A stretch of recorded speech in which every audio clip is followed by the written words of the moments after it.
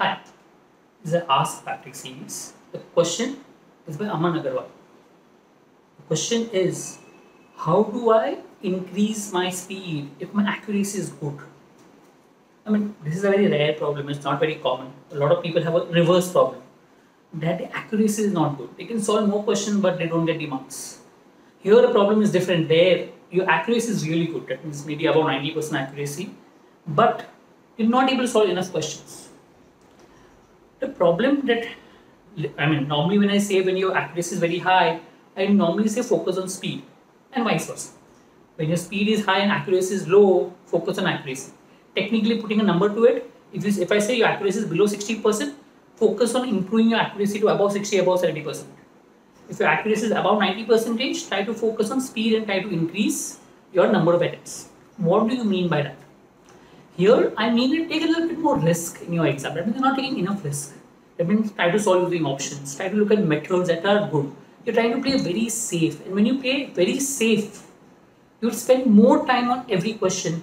And because you spend more time on every question, you're only able to solve less questions, though your accuracy is good.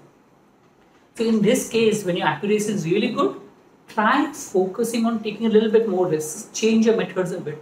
Try to change your strategy a bit. Go a little fast in your questions where you can mark the answer and go forward.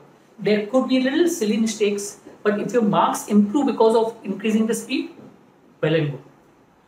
Okay, so focus on change of methods. Focus on areas where you can improve your speed, and that even if it means the accuracy goes a bit down. So if your accuracy goes from 90% to 80%, it's perfectly alright as long as, remember, you get more marks overall. Your end aim is not accuracy, your end aim is marks. All speed and accuracy both leads to that marks. So try different strategy, see what helps you to get more marks, and that is what you need to work. Also remember that first time when you try to increase your speed, okay, there's a chance your accuracy may dip a lot.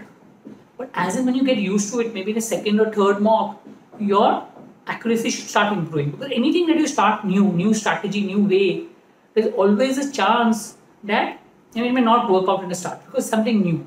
It's only when you keep on trying the second and third time will it work. So any strategy that you try new, try it for 2 or 3 times before you give it up. I hope my answer helps you. Thank you.